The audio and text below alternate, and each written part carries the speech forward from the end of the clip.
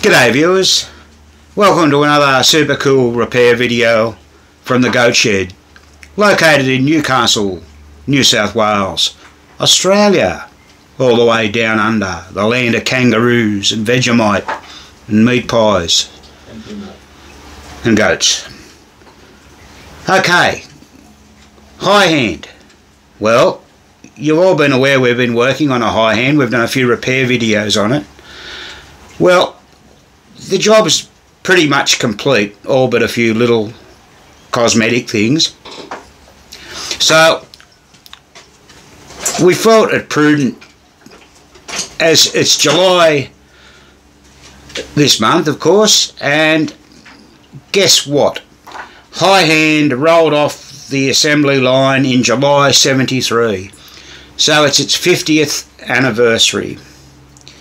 Now, an Addaball game was also made called Captain Card, but as a lot of viewers know, we never ever saw Addaball games in Australia. The only ones we see here were those that were imported into a country in later years. So happy anniversary to High Hand. It was designed by Ed Krinsky, a prolific Gottlieb designer for many, many years, and the art on it was done by Gordon Morrison.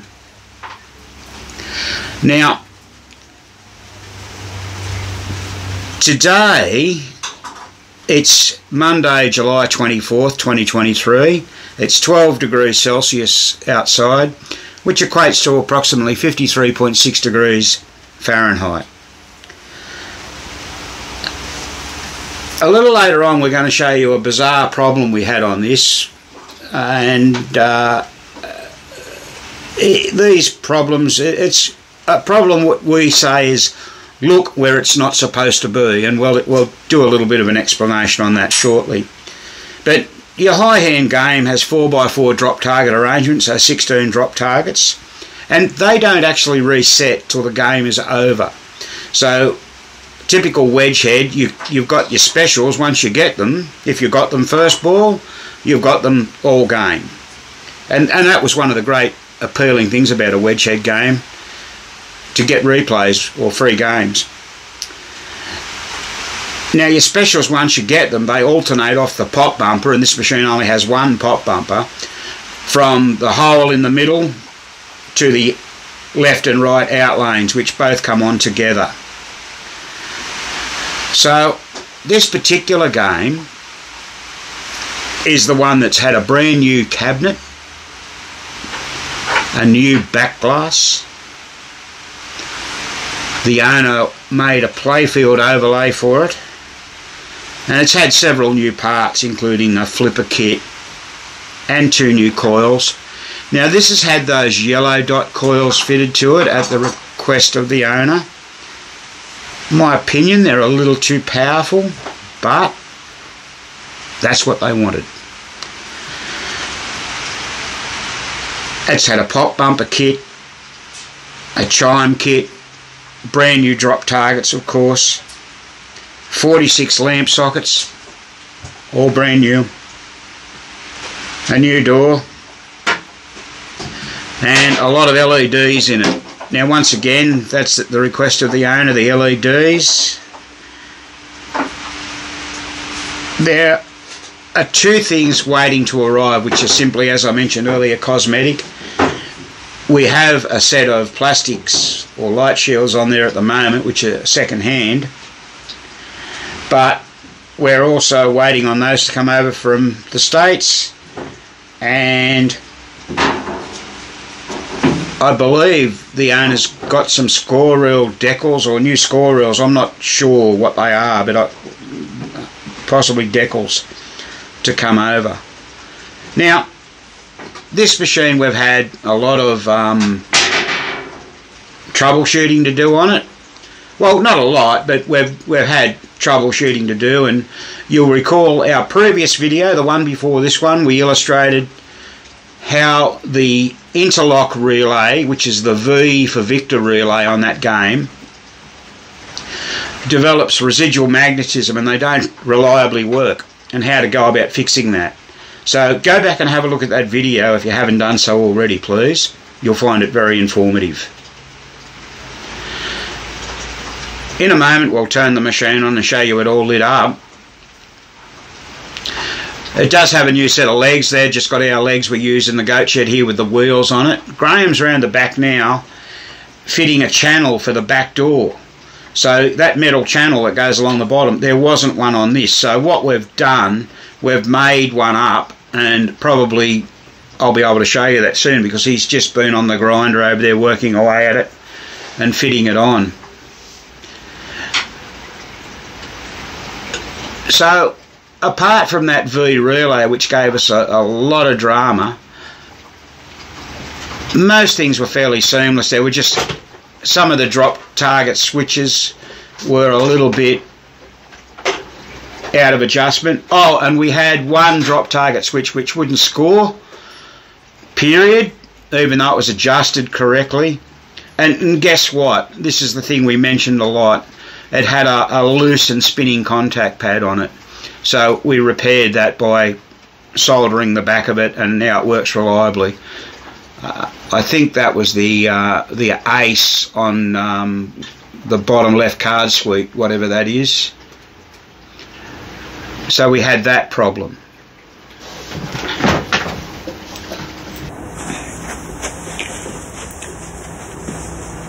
So there it is with the back box all lit up. We also had to do the ground out the lamp sockets on the score reels, and from a distance looking at those score reels they don't look too bad, but when you get up close to them they aren't really nice. They're very dirty. We cleaned them as best we could, but you had to be really careful. It was going to start taking paint off them, so we didn't want to do that. So I'll just start the game up now and let you see the play field in every ink of light.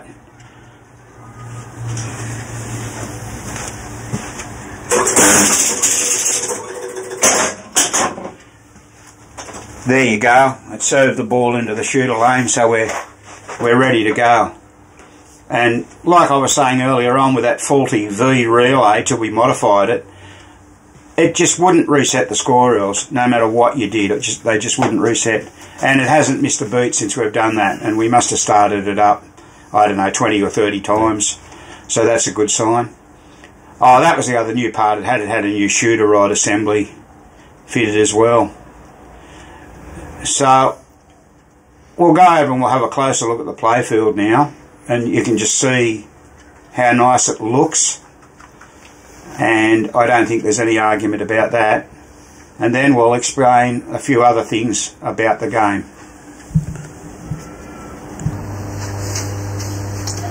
So there we are, we're getting up close and personal with it now. You can see the flashing LEDs there working away there in the back box. Not sure what they look like on video, maybe they come up funny.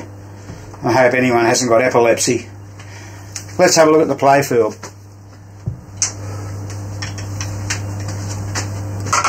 There it is. Now there's no glass on this machine at the moment.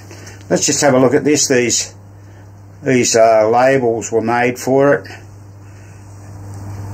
High hand telling you a bit about it when it was made. 4950 made. 73. There's the instruction card. They come from a guy in the UK. I don't know his name, but apparently he sells them on eBay.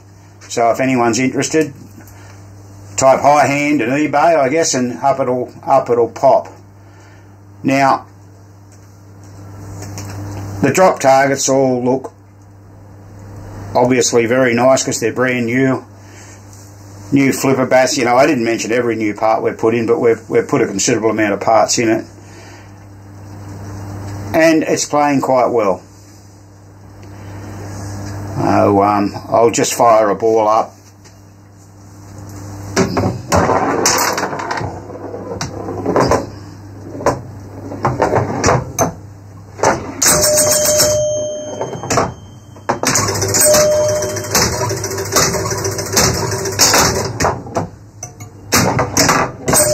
Graham standing at the side, one-handed. Oh, look at that! He saved it. Still got it.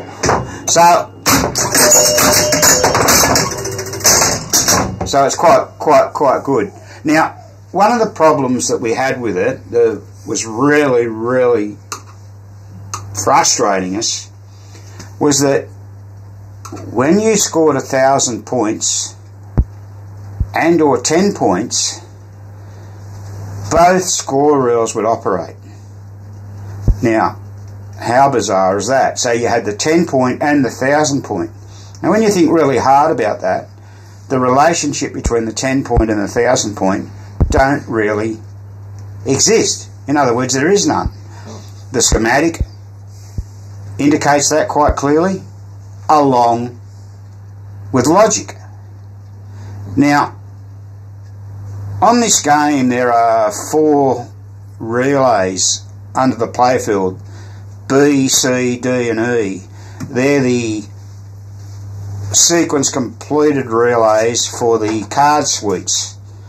So they're the card suite relays. And they have a lot of make-break switches on, and we did find one make-break switch on there which was sort of still touching as it broke. In other words, the other side was too close, and when it broke, and to make with the other switch, the other one was still touching. We thought, oh, and we adjusted that, and we put it down, and it seemed to work better. And we were quite perplexed by that because it didn't seem to have anything to do with it. And away it went, and then we were playing it again on Saturday just gone, today's Monday, and it started to do it very consistently again. I thought, oh gee, you know, there's something really wrong here. There's a short circuit somewhere. Where is it? So we've looked at every wire loom touching a metal frame, touching ground, to see if there's any bare wires under there. This can happen. I mean, I had that on my magnetron once. It was pretty cool. Every time you hit a pop bumper or something, you got a replay. But you soon got up to 15 quickly, believe me. But this was doing it as well. Now, as I said, we were quite perplexed by this. We knew there was a short somewhere, and we've got to find it. Now, we've always had a saying here in the Goat Shed: if it's not where it's supposed to be, look somewhere else. Now, logically that doesn't make a lot of sense, does it? But meaning, okay, we've got to go and look at what the problem is. We knew it was coming from the playfield, because when the playfield wasn't in, it worked fine. Let me show you what we found. There it is. It was a seahorse in the machine. It looks like a seahorse anyway, that big blob of solder. So that big blob of solder was wedged, it had found its way into a Jones plug, and all you could see sticking out a part of the plug, and I'll show you where it was in a moment, was just this little end bit here. Just sort of, it just looked like a pinhead. It was quite bizarre. And I thought, oh, we'll just pull that away, and it was that long. So that's about, how long's that? Probably 3/4 of an inch long. Right? Yeah, not over an inch, yeah. Yeah, it would be. So that was shorting out within the Jones plug, and once we pulled that out on Saturday morning, just before we finished up, it worked fine, and we've been testing it feverishly again. I tried to emulate the problem by shorting out a couple of lugs, but it wouldn't work. But where it was, it directly affected the 10 and the 1000, the wires coming in. So, yeah, we're quietly confident 100% that was the problem. So we've caused that somehow. God knows how, but, you know, they're the things you've got to look for. So, yeah, that was just quite bizarre. Now, I think we're just going to set up the scores on this game. So I don't know if anyone out there has ever set scores, but let's just show you how to do that. I'll go around the back, and Graham's probably in the middle of doing some things around there, just finishing off, so let's just take a quick look at that. Okay, so just where we're pointing to is where that bit of solder was sticking out. And like I said, because it was so long, it was just touching the other side, the gap in there in the other side. Well, at the front it looked like it was only on the actual onion, that one plug. Yeah, so until we pulled it out, we didn't realise. Now, like I said, that's just bizarre. I mean, it must have just fell down in there, a bit of hot solder, and it's just melted and flattened itself out enough to do the damage. Yep. All right. Okay, everyone's probably seen one of these in the back of a game. They vary where they are, but this is called the point score adjustment plug. Now, Graham will explain to you how this works. Okay. Now, when you look at the plug, some people are confused about what side's what. When you see that bit at the end sticking out, that is that black mark there. Okay, so that's the bit on the right. Yeah, sorry. On the right side, yeah, that's that bit there. So don't get confused what side you're starting on. Okay, so the score we want is 75,000. Okay, so you look down here, there's your plug, 70. And that is to a 7, I think a 7 is over there. So you see 7, that is that plug there, right? So you want 5. So you go to the female side, and you look where 5 is, it's 5,000, so 7, 75, that's 75,000. Pretty basic, but you put that in there, and that'll be your 75,000, which is on the card. Next one, 93. Look for a 9. Oh, there's one there. It's 9. Okay. 93. There's 3 on the chart. So there, that's it there. That's the plug there. So you put in your 9 into the 3, and that should be ready to go. Very easy. There. Now, probably the thing that we may not have made clear is that you read there the plugs are the thousands, so you've got 10, 20, 30, 40 to 80. So plug 7, which was 70,000, the first plug, he put that in to the 5, so the bottom left. Which is there. That says 5. Yeah, so there's that plug there in the 5. The other one he put into which was 93, so he's put it into the 3, which is the second from the right, and as you can see, that's where it is. So that's how you achieve it. And another thing, people don't know about other scores. So just say you want 50,000, but you think, oh, 50,000, well, there's no 0. So what you do is that you get plug 4, and there's a 10,000, so 10 and 4, the 40, is going to be 50. So that plug there on the 4 will be 50,000 if you're scoring 50,000. Same as any other one. If you, yeah, anyone that's got zeros on the end. So just say 80,000, 90,000, 100,000, whatever suits. So there you go. If you didn't know that, that's how you do it. I think we've showed people this before as well, but we always put new braid on the on the step units, on the snowshoes, because it's got to be flexible. They can't be sticky. And I think when you change them, you see a lot of them that are just barely touching, so it was a good idea to change them anyway. Okay, so like I said, here's what we did fabricating just made a little, there's a channel there so the door will sit on that. So it's basically just to hold the door on. Like when you're at home, you're not going to have anyone breaking into the back door, so you don't need nothing fancy. There's the other one. So God knows where the channel was. And the screws are countersunk so that it's flat with the channel. That's right. So, because if you have the head of the screw sticking up too high, the actual top of the door will hit the wood. So you need the door low. Yeah, that's important. So just almost close to ending this video, there's the new rubber cabinet that was made. So all that was commercially available shelving affixed to some wood with an awning over it, and there's actually LED light under there which we've got to hook up, because that was over here to the right where that cupboard is now. So that's our new spare parts cupboard, so we've got to get more plastic shelving.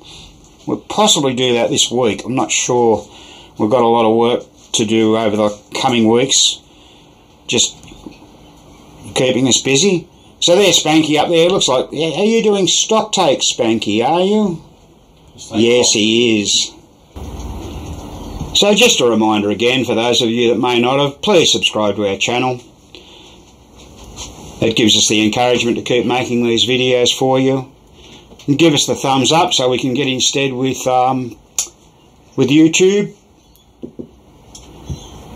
So, this has been another Goatshed presentation.